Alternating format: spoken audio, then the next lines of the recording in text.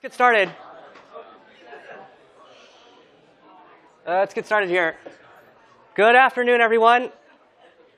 Welcome back to another exciting day of CS107. Today, lecture number 3, we're going to continue our discussion of the C language by exploring one of the most important aspects of the language, which will be recurring all throughout the quarter, which is pointers. Before we get into it, a couple of quick announcements. Hopefully you are all aware that assignment 0 is due tonight at 11:59. A reminder that we are not taking any late submissions for this assignment, so please make sure you get your submission in by tonight at 11:59 because to earn some early points for this class. The other major announcement is that labs are starting up this week.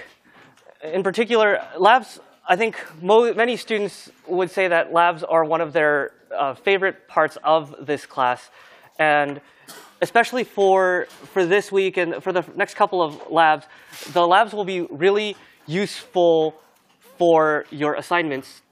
So in particular, this week's lab and today's lecture also will be really useful when working on assignment 1. So be sure to check that out. All right. Just like last time, I want to start the day by giving you an overview of what our goals are for where we want to be by the end of today's lecture. Today, there are 3 main goals. The first is that we will just start by giving a brief introduction into what pointers are and talk about the basic operations that we can do on pointers. Then we will talk about allocating memory in the heap. So we will talk about a couple different ways we can get memory and maybe discuss a little bit about what the trade-offs are. It's OK if you, at this moment, don't know what the heap is. That's part of the discussion. And then lastly, we'll talk about arrays and this, what will probably be a very new concept to most of you, called pointer arithmetic. And we'll tie arrays back into the first 2 topics. Today's lecture and really this whole week of content is going to be vital throughout the quarter. We're going to start by talking about pointers today. We're going to cover them for about a week. And then we're just going to keep coming back to pointers week after week in this class. There's pretty much no end in sight to our discussion of pointers. And so it's going to be really important that we clear up any confusion, any sort of misunderstandings right away. I expect that many of you will have lots of questions, and that's great. So please do ask them as we go along here. It's a lot better for us to clear stuff up now rather than try to rush ahead and get through more content only to find out later that you missed something important and are having trouble kind of filling in the gaps. All right. So let's just get into it. Before I show you some examples and some of the actual raw mechanics of pointers, I want to motivate them a little bit and tell you why we are covering pointers and why, in particular, so early. Now, you've already seen a few examples of how pointers are used from your days in 106B or X. For example, you saw them used all over the place in some of the later data structures that you were implementing. For linked lists, binary trees, graphs, if you saw the implementation there, they all counted on using pointers. Something that you also maybe saw a little bit of is that pointers are also really convenient for sharing objects. So for example, if I have a program that's keeping track of student enrollments, and I have a student who's enrolled in 2 different classes, say CS107 and CS109, rather than duplicating all of the students' information when storing their information for 107 and then storing their information for 109, I can keep one copy of their information and just have pointers to it from each class that they're in. Just a little example, just stuff that you've maybe seen a little bit of already. In C, we'll use pointers in those ways as well, but we're also going to see them just kind of show up everywhere. There's pretty much no way to program in C that doesn't inevitably involve pointers in some way. And we'll see that even for cases like arrays and strings, some of these things that we thought were these kind of basic data types, pointers are going to show up there as well. And the last point that I have there, pass by reference, is kind of an interesting example where C++ has some special syntax for passing variables by reference. Well, in C, we don't have those syntactic conveniences, and so we kind of just have to make it up our own way, and the way we will end up doing that will be through pointers. So hopefully that's just a little bit of motivation for why it is that we think pointers are so important that we cover them starting in lecture number 3. So here we go. Let's just get into it and talk about the pointer operations. Now, for all of today, I'll be staying pretty much on the slides because we'll need to be looking at, I think covering pointers is most effective when we actually have a picture of what's going on in memory as we execute each line of code. So that's why I've got the code here on the left, and I've got a picture of memory on the right. Now, before I actually get into the specific example of this piece of code, I want to talk a little bit about what this diagram is so that we're all on the same page. So here I've got a picture of memory. On the left here, I've got the addresses which are essentially numbers which refer to a location in memory. So the lowest address in memory I have written kind of near the bottom, starting at 0. There's a bunch of stuff there, and then I'm mostly making up these addresses for our convenience, but you might imagine around here we have address 9000 going up to whatever.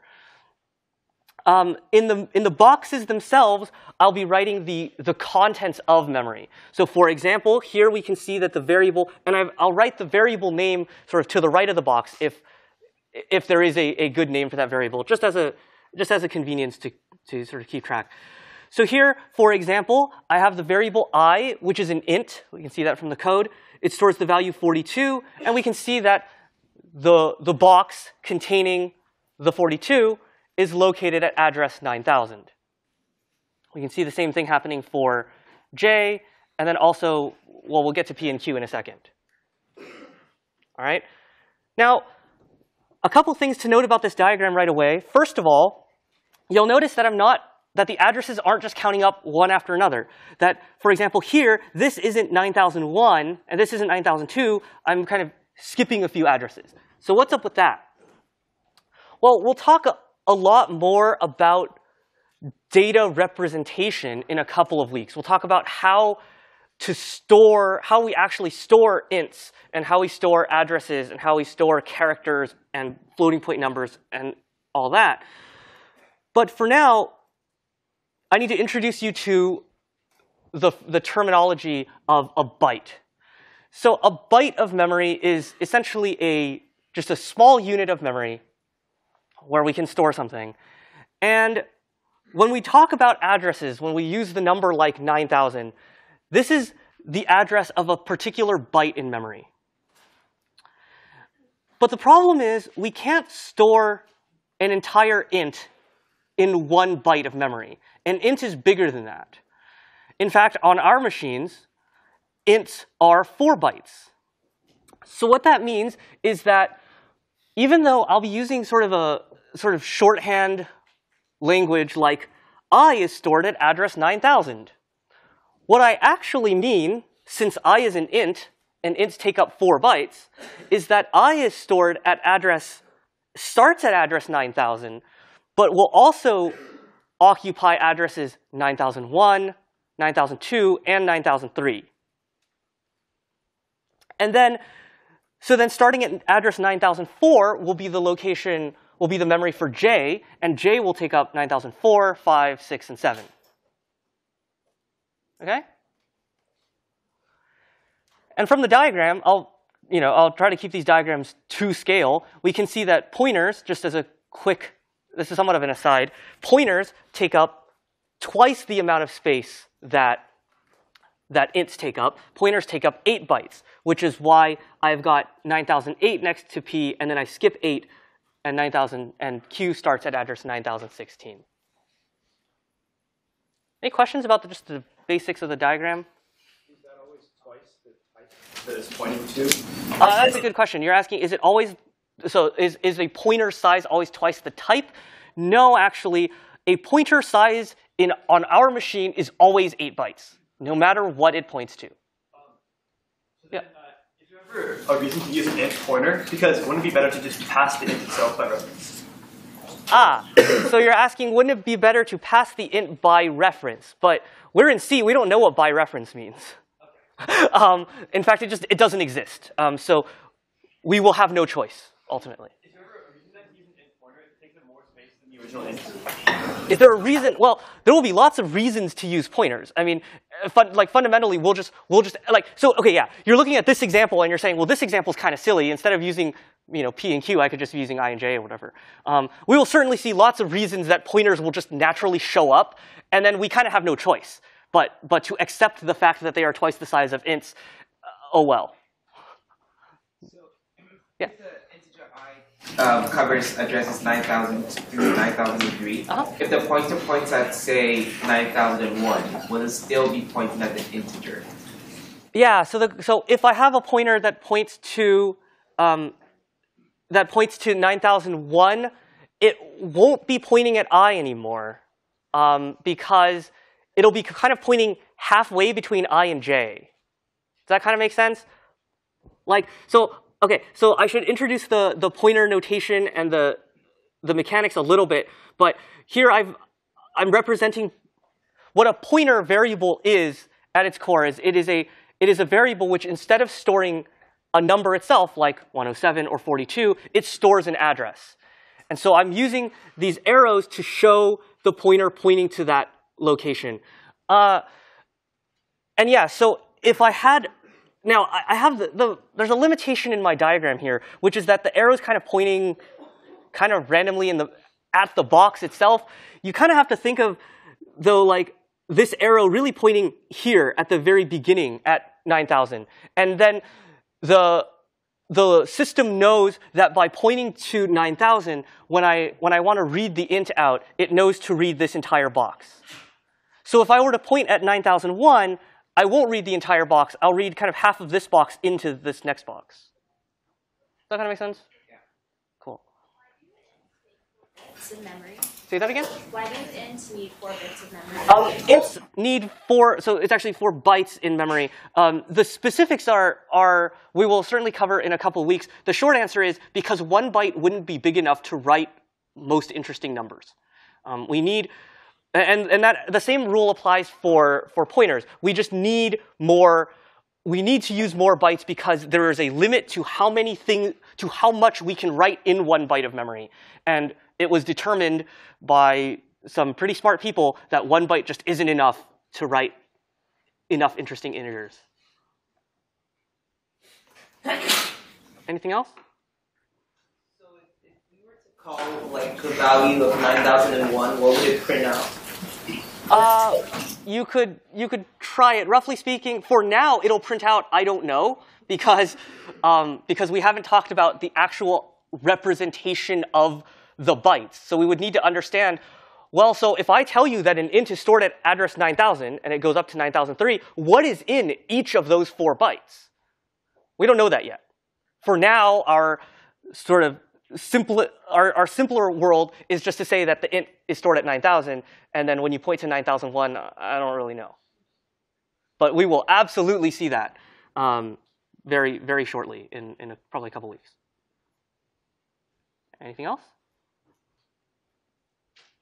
OK, so let me introduce the syntax here.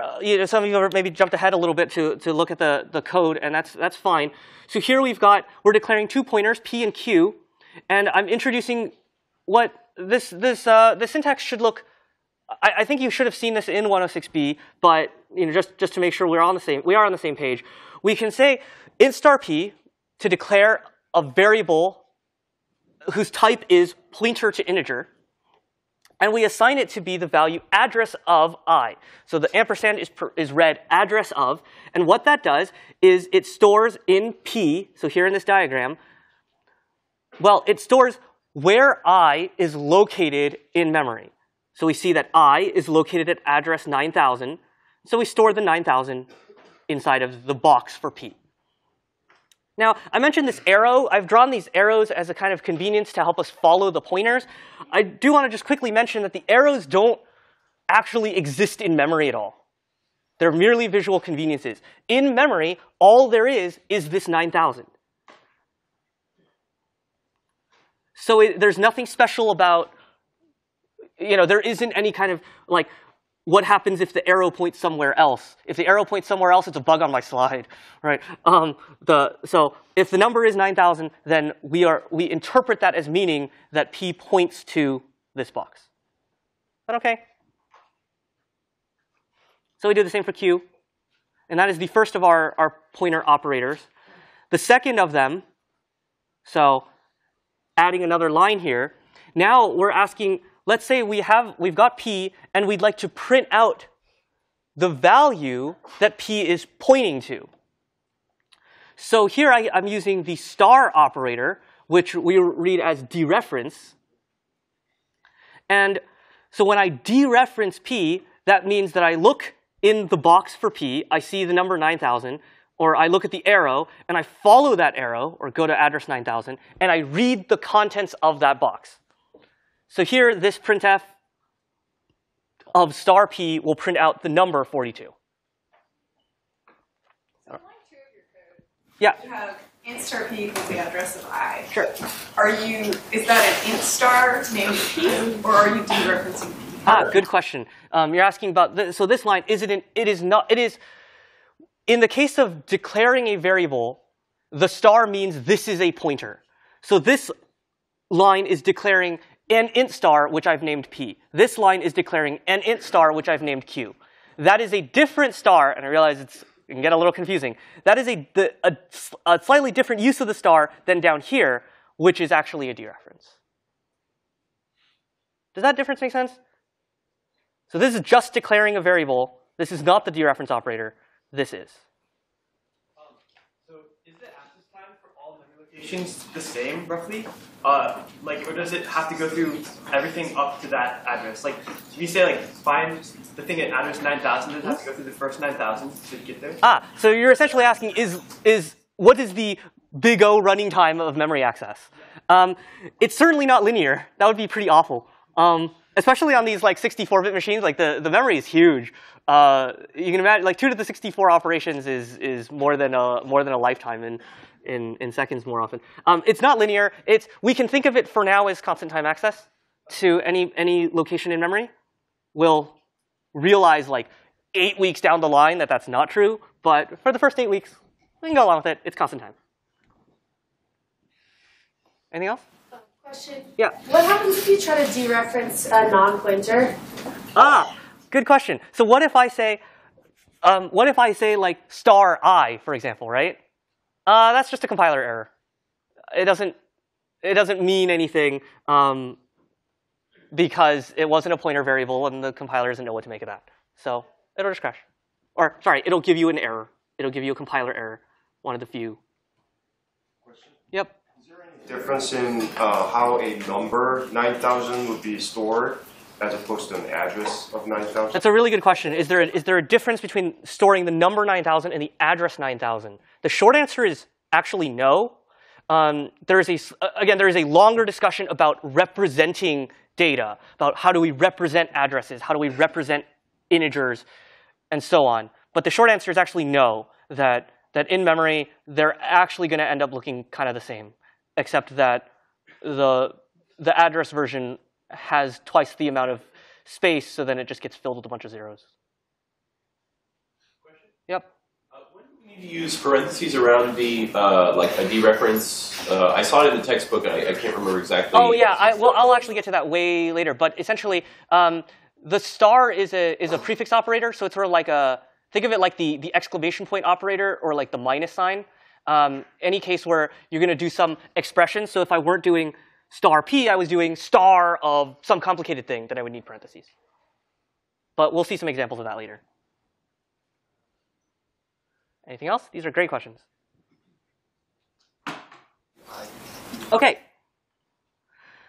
So now that we've got the basics of the pointers, stars, and ampersands down, here's a little exercise for you to just make sure we kind of have a little bit of working understanding of how pointers are working out. So here I've got 4 different lines of code that I'm going to ask you to puzzle through a little bit. First of all, I should say each of these lines, treat them as executing completely separately. So think of line number 1 happening to this diagram, and then going back to the original code, and then only doing line 2, and then going back to the original code. So don't think of them as happening one after another. And what I'm going to have you do is sort of look at each of these lines and think about what it's actually going to do to our memory. What's going to change? And then there's sort of this slightly more subtle question of, is that a reasonable thing to do? And the way we're going to do this is we'll take maybe, I want you to take maybe 20 seconds or 30 seconds to just work it out, kind of work out each of these on your own a little bit, just kind of work through it a bit. And then take another maybe 45 seconds to a minute to talk it out with your neighbor. So let's just, for now, take a few seconds to work it out on your own. Think through a couple of these. 20 seconds.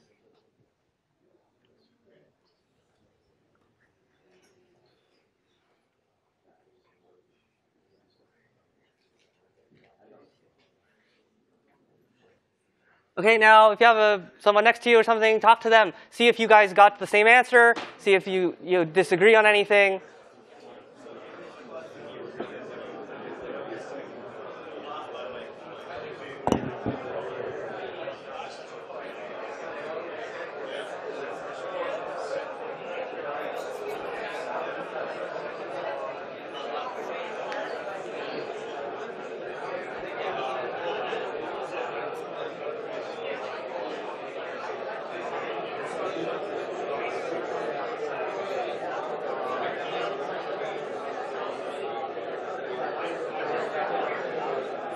We'll take maybe 15 more seconds. Finish up your thoughts. Try to get a prediction for at least one of these. All right. All right. Let's regroup. Let's regroup here and talk about what we found out.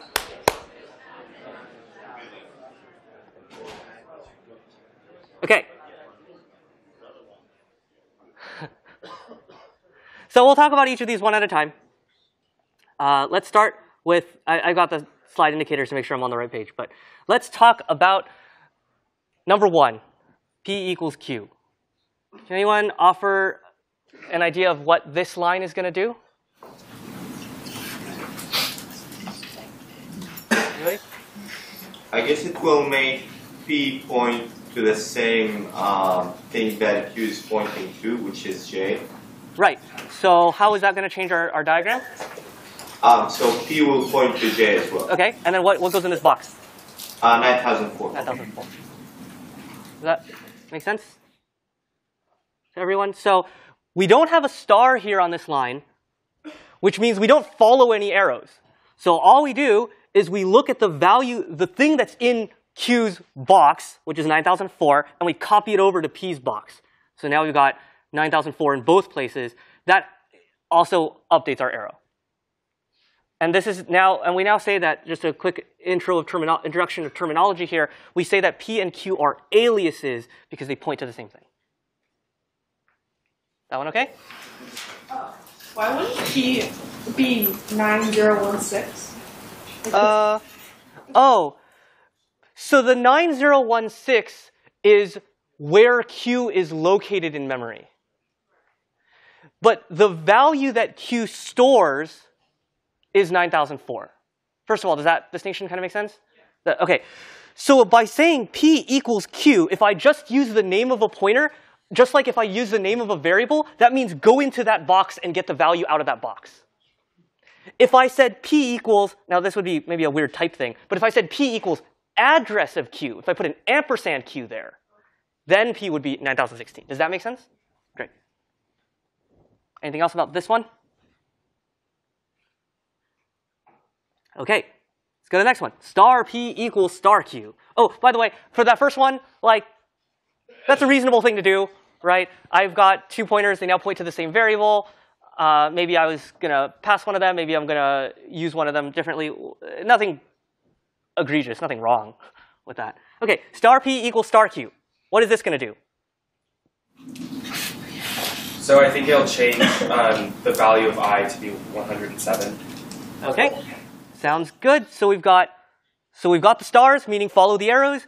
We follow the arrow for Q first, so we evaluate the right-hand side first. Follow the arrow. We pull the number out. God, my mouse. Okay, we get the number 107, and then we follow the arrow for P, and we put it into that box. Question? Yep. Why doesn't it dereference P and say that you're trying to set whatever you dereference it to Q? Because we said star P equals star Q. So do we not dereference P because P's on the left-hand side? We do dereference P in the sense that, so here's P, so the star P means we have to follow the arrow and write the result of what we got, which is the 107, into the box at the end of the arrow. Does that make sense? This is, the type of star P. The type of star P is int. Yeah. And the type of star Q is also int. Right? That's right. Yeah, so do you see how this is different than saying, so in the previous case we said P equals something, and that changed the box up here. That changed P's box. Star P means follow the arrow and then write the answer into the box at the end of the arrow. So that's the difference. Is that okay? Anything about this one? Other questions about this? Star P is equal to Q. Would there be enough memory in the variable Yeah, or the address? We'll get to that in like literally right now. Okay. Anything else about 2 real quick, just to make sure? If you dereference a pointer, do you lose the pointer, or can you still access it later on? No, we don't. So we don't lose the pointer or anything. We still have P and Q. We can star P and then somewhere later star P again. There's nothing wrong with that. It's just a variable, stores an address. Can you go over and define exactly what it means to dereference a pointer? So dereferencing a pointer. So when we say star P, or we say, so let's just do star Q first. This is on the right-hand side. Dereferencing a pointer means, okay, star Q. We go to the box where Q is, which we've assigned to Q, right? It's this box. It contains the value 9004. And dereferencing means we're gonna go to address 9004, or equivalently, we're gonna follow the arrow that's coming out of that box, and then we're gonna look inside the box that the arrow is pointing to, or we're gonna look inside the box that goes with 9004. Is that okay? And then dereferencing P, the same idea. Inside the box P, there's 9000, so we go to address 9000, or equivalently, follow the arrow, and then we go into that box, and here we would write the answer, or the value that we're assigning into this box. Question? Yep. So dereferencing is just looking at the value in that box? Yes. As opposed to Changing it. well, if I dereference it on the right, then I'm reading it out, right? If I dereference on the left, then I'm changing it. Does that make sense? So like with P here, I said star P equals something, so I'm going to that box and I'm changing it. If I say star Q, then I'm just reading it out. Okay? All right. So back to that other question. Now we've got star P equals Q. What do we suppose is going to happen here?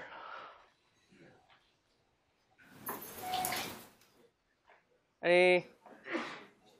This is an error because it's assigning it into an int pointer. It definitely seems kind of weird, doesn't it? Like something weird's gonna happen. If we just had to sort of trudge forward and just make it work, what do you suppose the memory diagram would look like?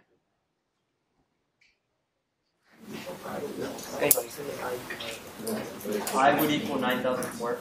Yeah, so we would essentially try to take the value in Q, this 9004, we just try to stuff it in this box.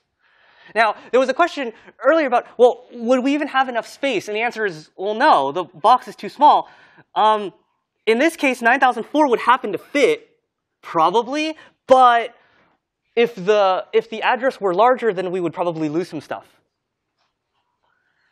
Now, a note here, so we get a warning from this that tells us that we took a pointer.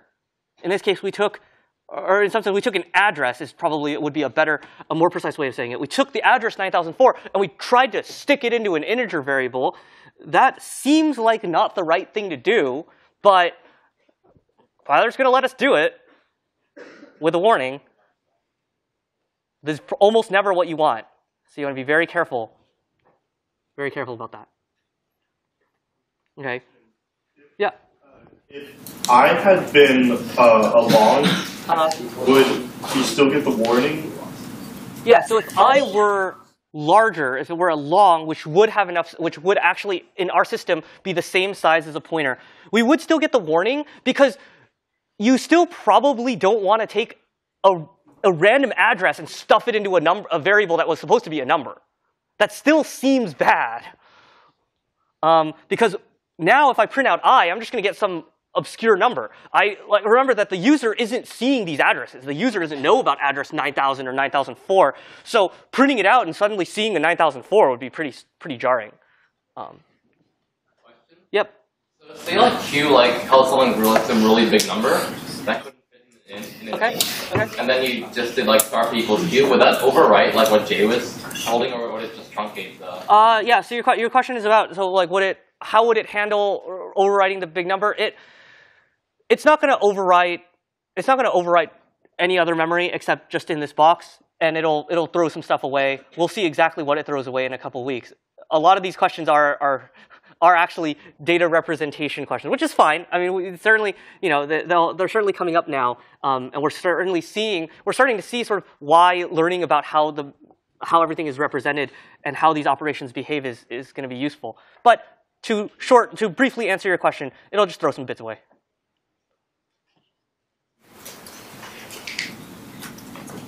Okay. All right, let's do the last one. P equals star Q. What do we suppose this is going to do?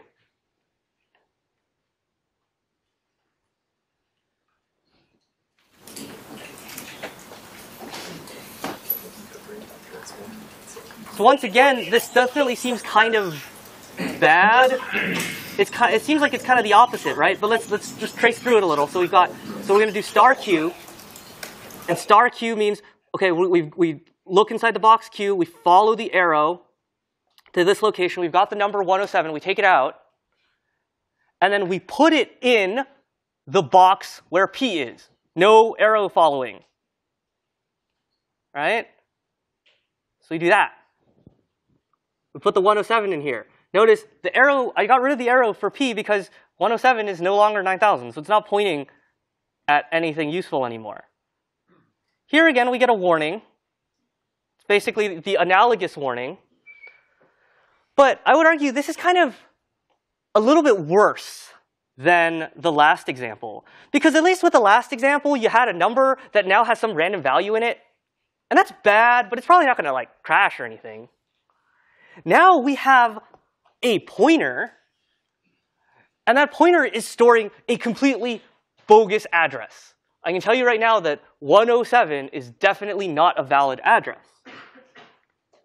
This line in itself will not crash. It won't immediately cause a problem. However, if I then try to dereference P, I'll look inside the box for P, I'll see the address 107. We'll try to go to 107 in memory and see if there's a number there. There won't be. There just won't be. And so that is when we will get our segmentation fault, indicating that we had some pointer, we followed it, wasn't pointing anywhere good. Now the program cannot continue. What error would we get if we tried to get the address of I? What do you mean get the address of I? Like, give an example.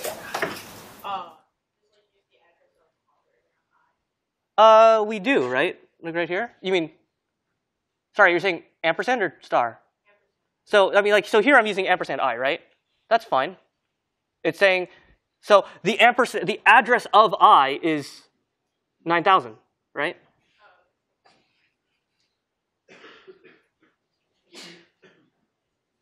Yeah. Anything else? If 107 was a valid address, could the program pull whatever data's in there? Yeah.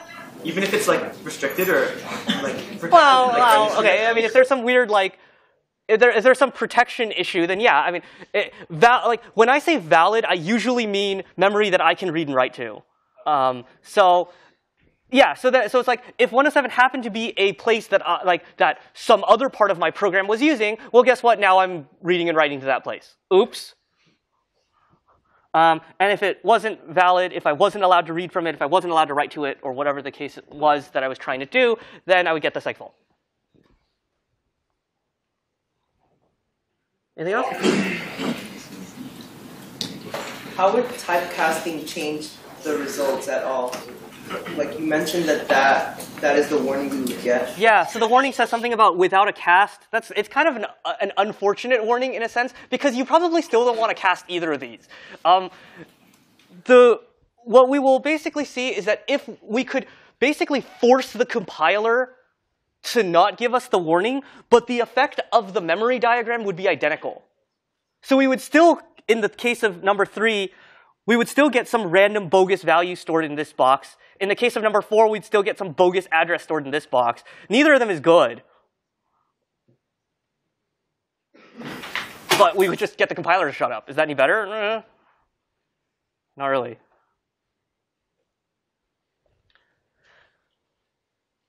So the broad conclusion here is that the important thing to make very careful note of is the types on the left and the right-hand side of our equal signs, especially with assignments. You'll notice that for the first 2 lines, the types match. So P and Q are both int stars, so this first line is assigning an int star to an int star. If I take star P or star Q, dereferencing turns an int star into an int. So then line number 2 assigns an int to an int. And both of those, both 1 and 2, are totally reasonable. 3 and 4, on the other hand, are not, because I'm assigning an int to an int star or vice versa. And that is, well, pretty much, I'll just go on a limb and say, that's never what you want. So watch for these warnings. Like we discussed on Friday, be very vigilant that even though it says warning, it's probably indicative of a deeper bug, and we certainly shouldn't try to hack our way around it. So I guess another thing that confused me is I didn't want to just memorize what generates a warning and what generates an error. Yeah. Can you maybe start to establish some patterns for like these are the kinds of things that will give you warnings, and these are the kinds of things that will just go right through? Yeah, great. So what kinds of things will generate warnings? What kinds of things will generate errors? It's a little tricky. Like a lot of it is going to be kind of recognizing.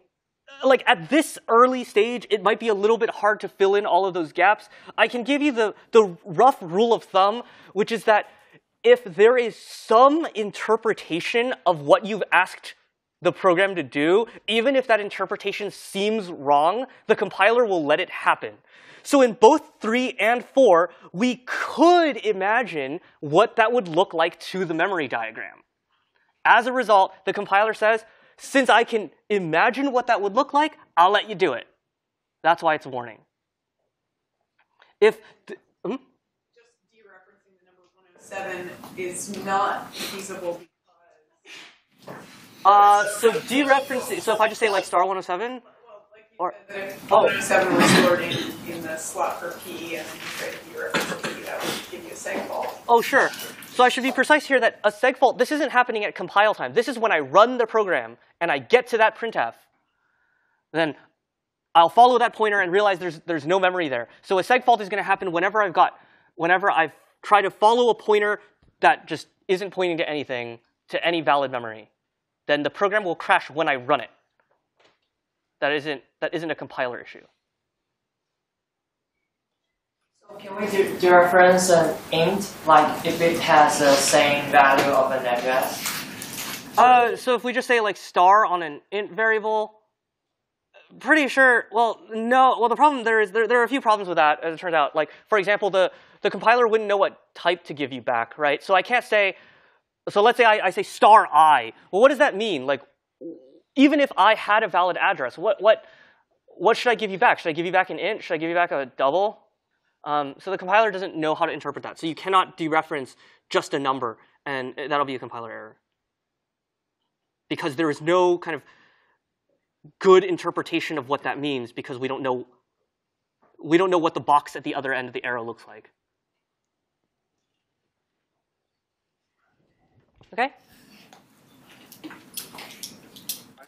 Sure. What would happen if you declared, like, say you declared a pointer for an integer, and then you declared a pointer for, say, like a character, and then you used pointer assignment, and you point the integer character to the Yeah, great question. Can you wait 4 slides? I'll get there. Okay, cool. Yeah, literally, yeah. Okay.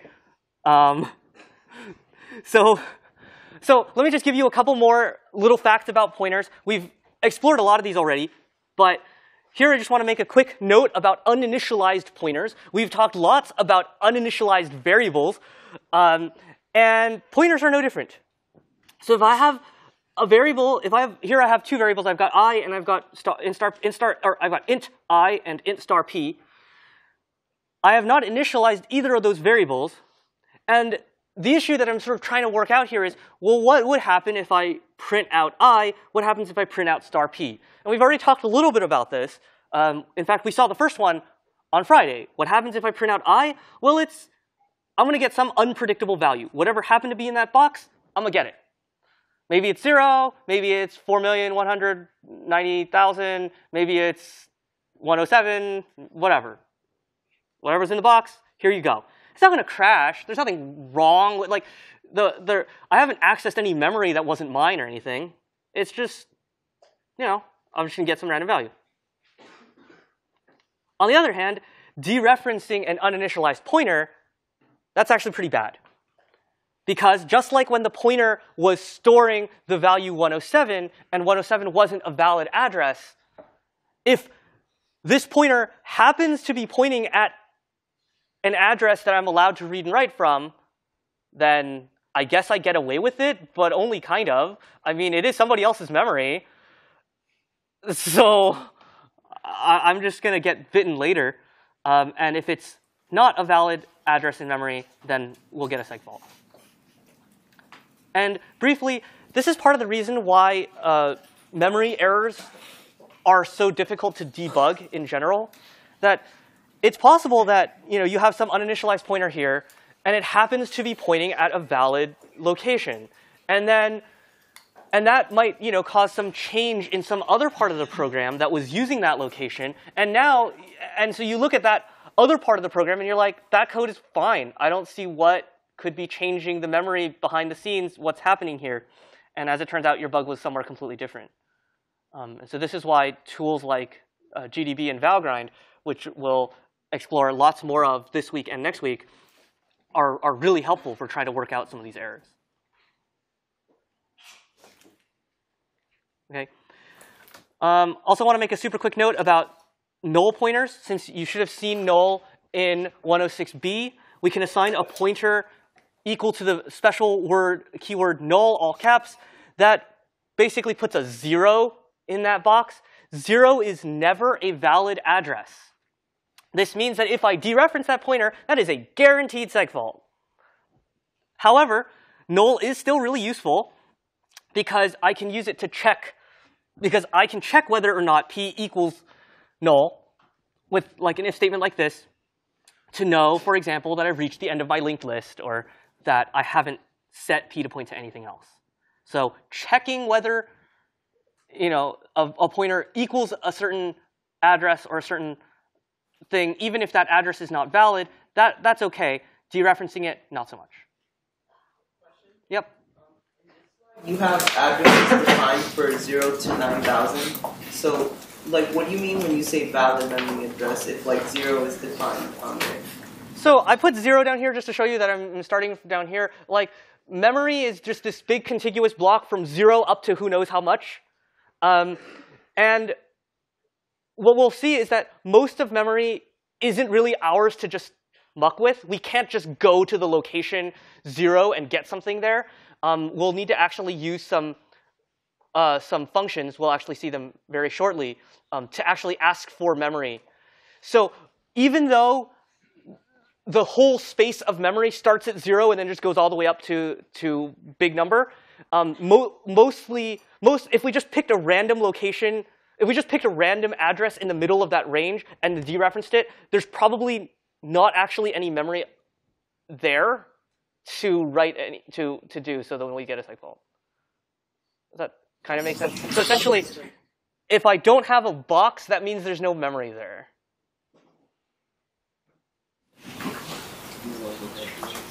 That we haven't like allocated the memory for that yet. All right. So back to that last question about what happens if I assign if I do pointer assignment with 2 types. So here I'm using int star and double star, but same idea with character star, etc. If I just try to do an assignment here, dp equals ip, I get a warning. Why is it a warning and not an error? Well, it's a warning because we could imagine what that would do to the memory diagram. It just copies the address from one place into the other place. As I mentioned briefly at the beginning, pointers are all pointers are the same size. All pointers are 8 bytes. So addresses are 8 bytes long. So every pointer is the same size. So the assignment would, in that sense, kind of make sense, except that the types don't match, so we get a warning, which is nice of the compiler because that's probably not what you wanted. So yeah, just be aware of the types. We will explore type safety and all that later, like what happens if I dereference DP after I make this assignment? What happens if I, are there reasons that I would actually want to do an assignment like this, and therefore I would want to use something like a typecast to make this warning go away? It turns out there are, and we'll explore those a little bit later. But for now, as we're just starting out learning about pointers, this is probably wrong. Okay? Question? Yep. What happens if you declare int stars p, but you not set it to anything? So you don't set it to null, you don't set it to anything, and then you try to check if it equals null. Yeah. Would it think that it equals null, or would it equal whatever the computer would say? Well, right. So it'll equal whatever happened to be there. So we actually saw that null is the value 0. So if there happened to be a 0 in that box, then it would say, great, it's null. And if there wasn't a 0, then it would say, no, it's not.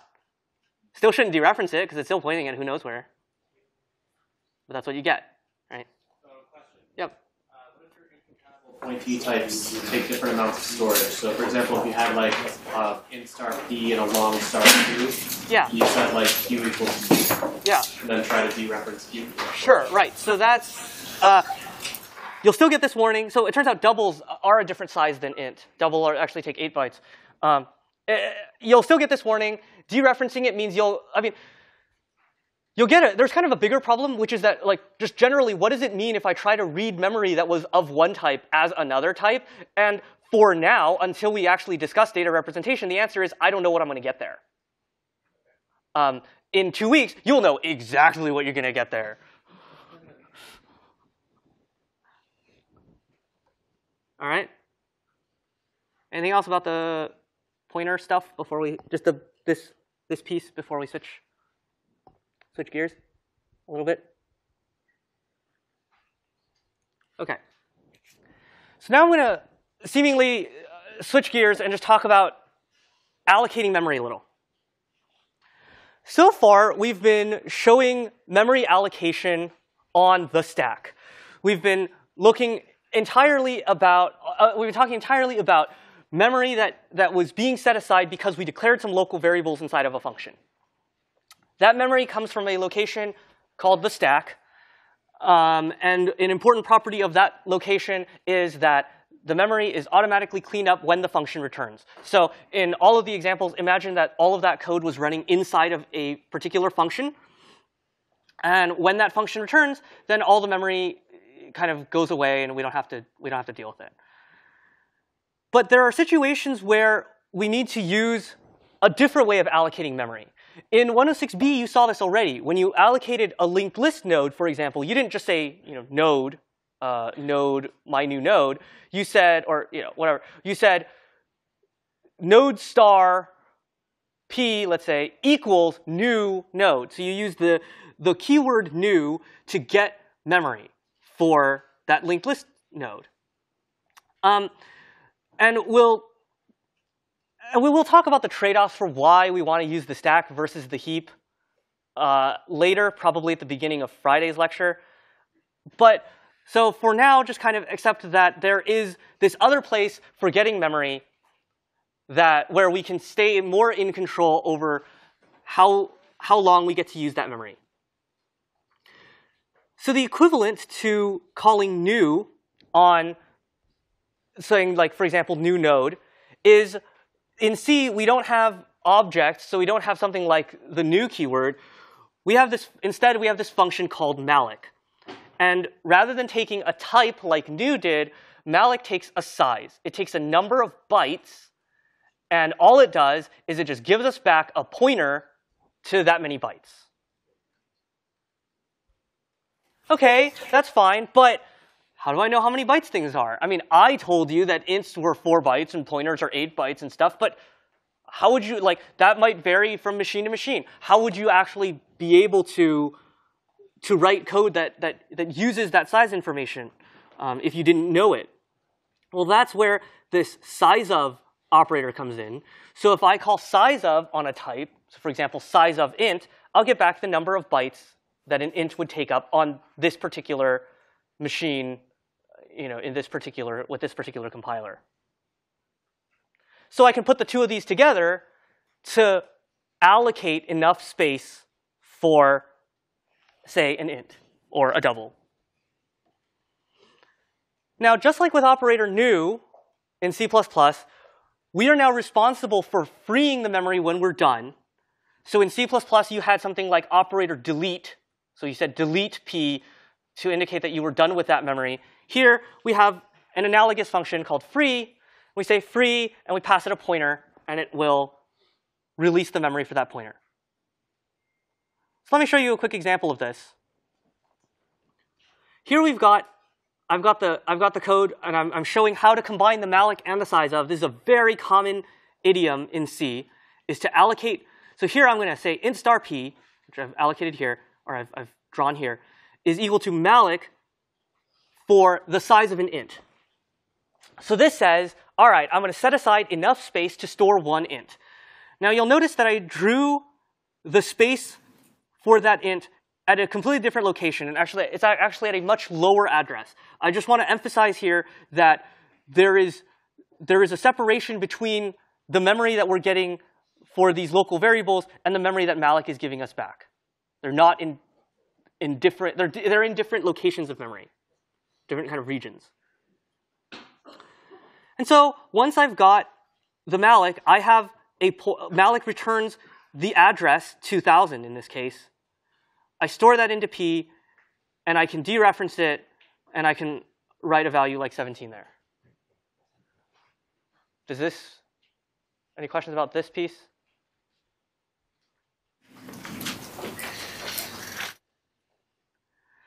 So when I'm done with that memory, let's say I did a bunch more stuff in the middle here, then I could call free of P. Notice this is not free of star P or ampersand P. We pass free the pointer itself. So in some sense, we're thinking we call free on the address 2000 in this case. And that will tell malloc to mark this location as no longer in use. this brings up a few interesting questions. First of all, what happens to the actual pointer after I call free? So here I've got free p. So then what happens after that? What happens to p? Well, as it turns out, nothing. P is still pointing at 2000. Huh, well that's kind of weird. What happens then if I decide to dereference p, or I decide to do any of these weird things? Well, it turns out nothing special, in the sense that we've told the system that we are no longer using the memory at address 2000. That doesn't mean that the memory isn't there. I mean, we set it aside once, and at least, so the analogy that I like to use here is to think about if you were like leasing an apartment, for example. And so you go and you get an apartment lease, and you get a key, you go in, you move in, you live there for a while, and then when you're done, you say, okay, I'm going to move out now. And you tell your landlord, hey, I'm moving out, and they say, okay, great. And they probably ask you for your key back, but I mean, what if you like made a copy of that key, for example? And then after you moved out, you decide, oh, I'm just going to see if I can get back in. I mean, so what's going to happen? Well, other than the cops getting called, probably, I mean, for a while, you'll probably be able to get in. And until somebody else moves in, you'll even be able to leave your stuff there if you really wanted to. But why shouldn't you? Well, because eventually somebody else is going to move in there. And when they move in, you might just show up one day and there'll be somebody else's stuff. Or the stuff that you left there is just gone. So that's what happens here. We've called free that doesn't change the contents of the pointer variable, that doesn't change this box at all. I no longer know what is in this box. I no longer know what is at address 2000 because I said that I don't want it anymore. I could try to read from it. I could try to write to it. But these are not good ideas because eventually that's going to become somebody else's memory, and now I've really just messed with somebody else. I should say, when I say somebody else, I'm mostly thinking of another function in the same program. On modern systems, different programs are completely separated, so they can't mess with each other's memory. But another function could have called malloc, gotten address 2000, started writing stuff there, and whoops, we just overwrote it. Should also note that calling free on the same pointer twice, also not okay. You might think, gosh, I mean, it should be able to handle that, right? It's already marked as free. Like, what's wrong with calling free again? Well, it turns out C was written with performance in mind, so there's just no check. If you call free on the same pointer twice, you're in trouble. It will probably crash, or at the very least lead to some kind of corruption or bad times. Any questions about this heap stuff so far? I don't know. It's like it's uninitialized, basically, at this point. Because yeah. Okay. If free happened to not change the memory, then sure, it would print 17. But do you know if it changed the memory? No, you don't. Question? Sure. So what's the point of allocating memory first? I think it's like a bigger question. I get that. Question, like why would you allocate memory first instead of initializing like an integer first and then setting the pointer to the address of the integer? So you're essentially asking why call malloc as opposed to do it like we did before. Yes, that is a bigger question. I'm probably going to have to come back to it on Friday. But there are situations where I'll need the memory. I need the memory not in a local variable. So in the example that we saw at the very beginning when I said int star p equals ampersand I will go away when the function returns. Does that make sense? Because it's a local variable for that function. If I need that memory to stick around, so think about like a linked list where I've got a bunch of nodes and I want all the nodes to stick around even after a function returns, then I need to use something like malloc. Okay. But don't worry, we'll see that again. Anything else? So what happens when you free P and the computer starts using Yep. And then you do dereference P equals 35. Yep. And then like will it run and then like the computer goes back and it's like, what's this number doing here? And then it might crash some other part of your computer. Well, yeah, so you're going to write the 35 there. And then, so like I said, different programs will be completely separate. Back in the old days, yeah, you could have totally just wiped out some other program. Like, maybe that was, I don't know, some really important part of like your text editor. And now your text editor just crashes because you overwrote its memory. In modern systems, what will happen is, if some other part of your program was using that memory because it also called malloc size of int and got address 2000, then yeah, it's going to print it out or it's going to look at it and what's this 35 doing here? And I don't know, your code probably wasn't ready to handle an unexpected 35 showing up. It shouldn't be, right? This just shouldn't happen. So then it will just respond as it would. Anything else?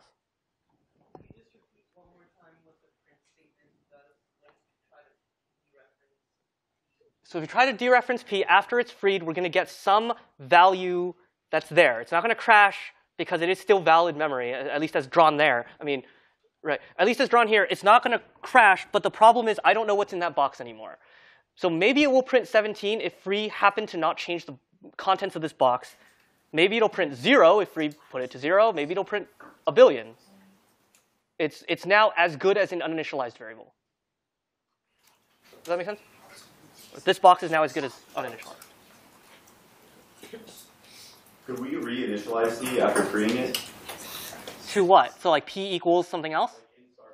Malloc Yeah. size of int, or Yeah. So yeah, I can't change the slide here, but yes, I could say after I called free P, I could say P equals. So I wouldn't say int star again because I've already declared the variable. I could say P equals malloc something else. Absolutely.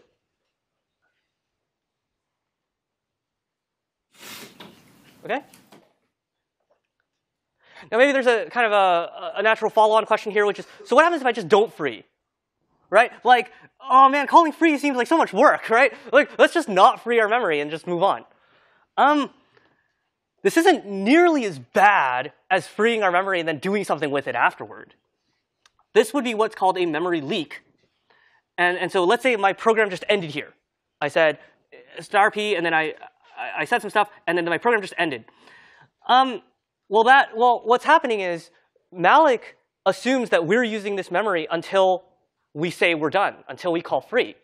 So we just can't reclaim this memory anymore.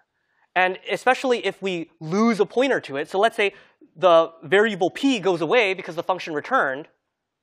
Now nobody has a pointer to the box down here. Nobody's keeping track of this memory, and that memory is effectively lost forever, at least for the run of the program. So we won't be able to reclaim that memory. Malloc won't be able to reuse it because it says, oh gosh, I can't use this block of memory. You haven't called free on it yet.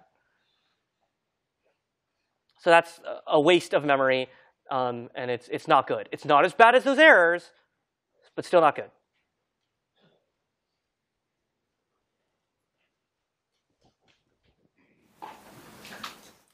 Okay, one other little example with malloc is if we see if we do. So you might think, well, why in the world would I call free P twice or something silly like that? I would never do that. But here's an example of how you could accidentally free the same pointer twice. If I have int star P and I have int star Q, and they're both pointing at the same block of memory, then it's very important that I call free on that block once. So from this diagram, what I'm saying is I need to call free on the address 2000 exactly one time. Whether I call free of P or free of Q doesn't matter because both of them point to 2000, but I should only make that free call one time. So then calling free of Q after this free P would cause an error.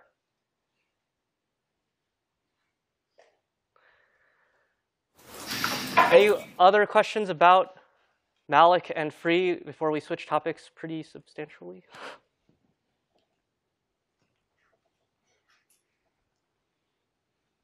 Okay.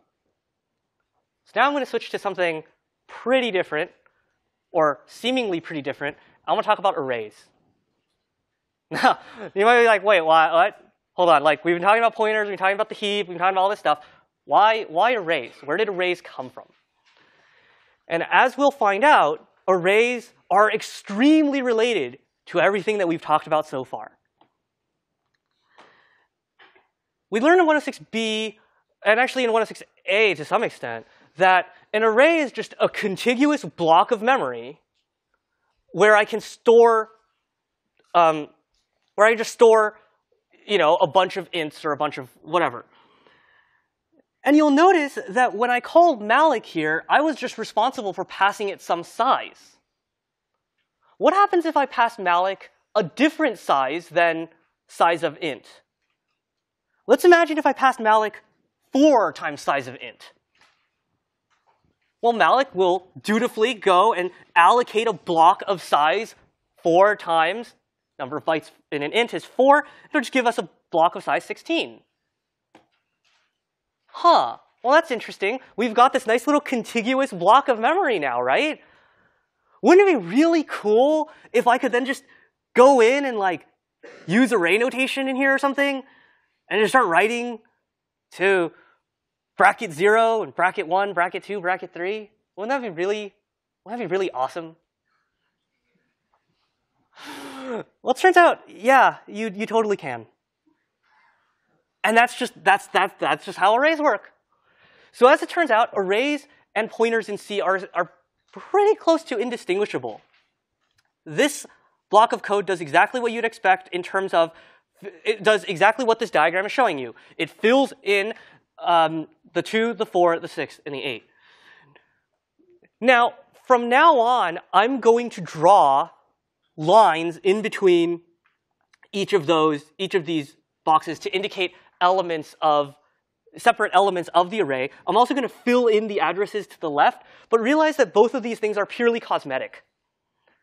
That this and this are not at all, do not represent a different picture of memory. So here we're finding out that if I just malloc the right amount of space, I can start using array notation, and I can pretty much treat this thing like an array of 4 ints. Yep. So does that mean that when we write code and we initialize arrays, it's doing that on the heap instead of stack? So you're asking about, it won't do it on the heap unless I call malloc. So we'll see a little bit about stack arrays in a second, which is another way we could get arrays. But I'm introducing it with a malloc for now, but yeah. Yep. An array or something? No. So you can't mix and match types in an array, just like in C++ or Java. Once you say int array, or in this case int star, we're always pointing to ints. To access the values of the array, do we need ampersand, or is just? So far, no. So far, all we got to do is use array indexing. Now, maybe what you're getting at is, well, what about all that ampersand and star stuff that we saw already? Right? How does that relate to this indexing? Yeah, so we're going to get to that. But for now, this syntax as written will work. P bracket 0 will give me this 2, P bracket 1, etc. So let's get back to that. How exactly are we relating the two? I just told you that arrays and pointers are kind of the same. I just did this really wacky thing where I took some pointer that I was treating with ampersands and stars, and suddenly I start using these bracket notations. Where did this come from? Okay. To explain that, I need to introduce the idea of pointer arithmetic. I'm declaring a new pointer, int star q, and I'm assigning it to this really weird expression, p plus 2. What does p plus 2 do? You might guess, if you just looked at p and you said, okay, well, plus 2, does that point to 2002? That would be a reasonable guess, but there's a little bit of a problem with that, which is that 2002 isn't exactly an integer, right? 2002 is halfway into this box, which means that an int starting at 2002 would kind of overlap half of that box and half of this one. Turns out C is smarter than that. And C says, well, hey, I know that P is pointing to integers. So when you say P plus 2, I won't just add 2 bytes. I will add 2 integers worth. So P plus 2 says start at the address 2000, because that's what P is. skip one integer, two integers, and point there. So Q now stores the address 2008. And it's just a pointer, just like any other thing, any other pointer that we've seen so far. It's pointing to this location. So if I printf star Q, for example, I get the value 6. Is that okay? Can you also say, for example, int star Q is P plus 2 times size of int? Does that work also? So it would not work because size of int is 4, and so that would actually turn into P plus 8. Okay. And I mean, okay, well, P plus 8 works in the sense that there is some interpretation, but then the compiler will also multiply again by 4, and then I'll be off the end of the array. Does that make sense? So be very careful that when working with pointers here, when working with pointer arithmetic here, we do not want to multiply this 2 by anything. We really just want to say P plus 2, and that will take us here. What happens when you malloc like the size of a double into an int star piece? So I guess the short answer is nothing special. So if I malloc, we just have to think about the number. We have to figure out what the actual number is inside of this malloc. So if I say malloc size of double, and double is 8, then I'll just get an 8-byte block of memory. If I assign it to an int star, then hey, I guess you could put 2 ints in it, but you probably shouldn't write it like that. Double in there? Yes, but not through an int star. Right? If I have an int star and I dereference it, then I wouldn't put a double there, I'd put an int there. Because dereferencing an int star gives me an int. Yeah? Anything else so far? Yep. What if you try to do P bracket 5 int or something? So you're saying like if I just go off the end? So maybe we'll see that a little bit more. Essentially, going off the end of an array, just like it was on Friday, just like it was on, actually, yeah, I don't think we did this too much on Friday, but certainly the first day, going off the end of the array, we get no bounds checking, we get no support, and we'll actually start to see why that is, because all it's actually doing is this kind of arithmetic-y thing behind the scenes. So it's just gonna walk you off, and then there's nothing there. And will you segfault? Will you read somebody else's memory? I don't know.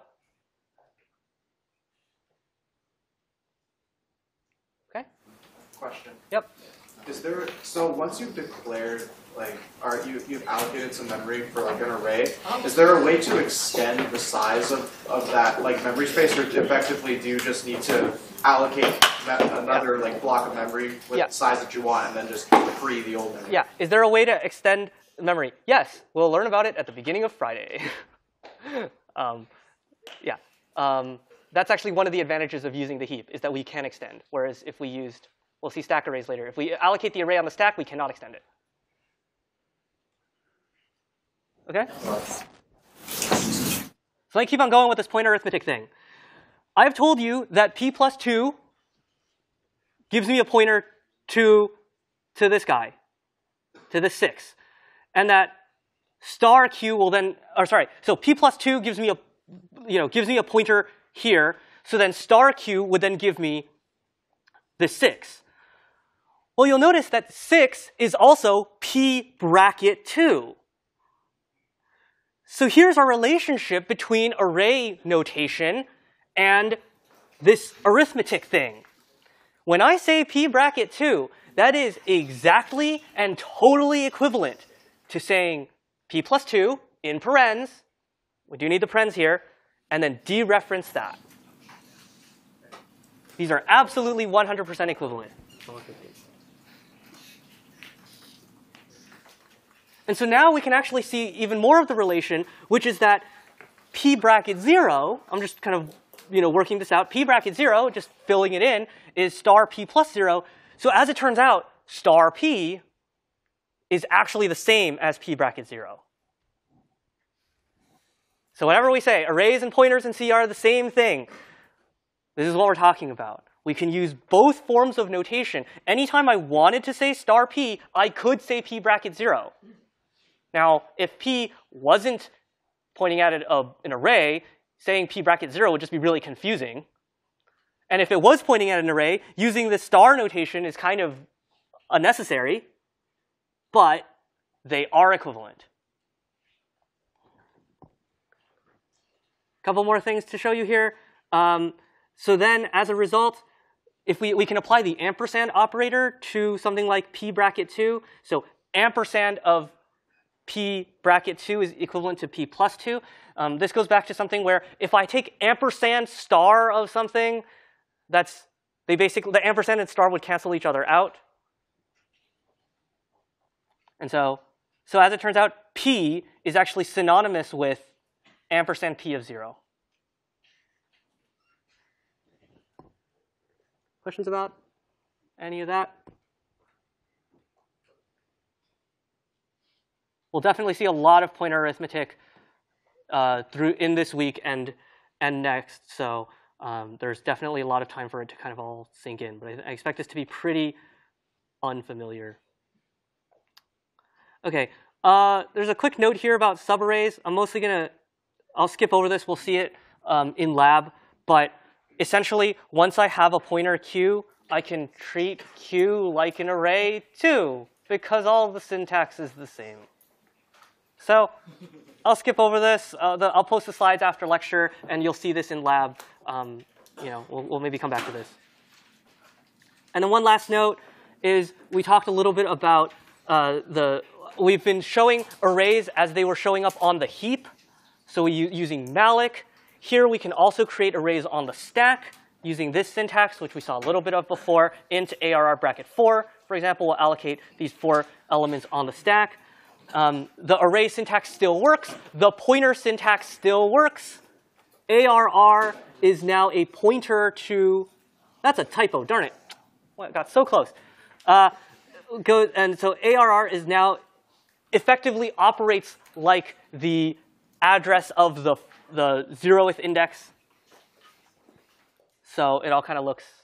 So the syntaxes pretty much are all the same. There are a couple of differences between stack arrays and heap arrays that we'll see on Friday, and next week's lab. But that's that so far.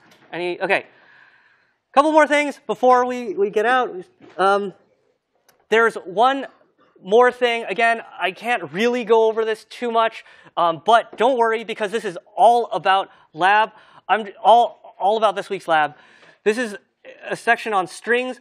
What we're talking about here is we're going back to Friday where we saw char star and we said that char star was synonymous with strings. Now we know that char star means pointer to character. And now we also know that pointers and arrays are the same. So is it pointing to one character or is it pointing to many characters? Well, it's actually pointing to, when we see char star, it's almost always pointing to a bunch of characters. We'll understand what a string really is during lab. We'll talk about what the \0 is. Here's a quick slide about that, but that's OK. And just a super quick summary. Hopefully, you got through the pointer ops and the arrays and the heap stuff. We'll revisit all the heap stuff again. We'll come back to the pointer arithmetic lab, all about strings. Otherwise, we will see you next time.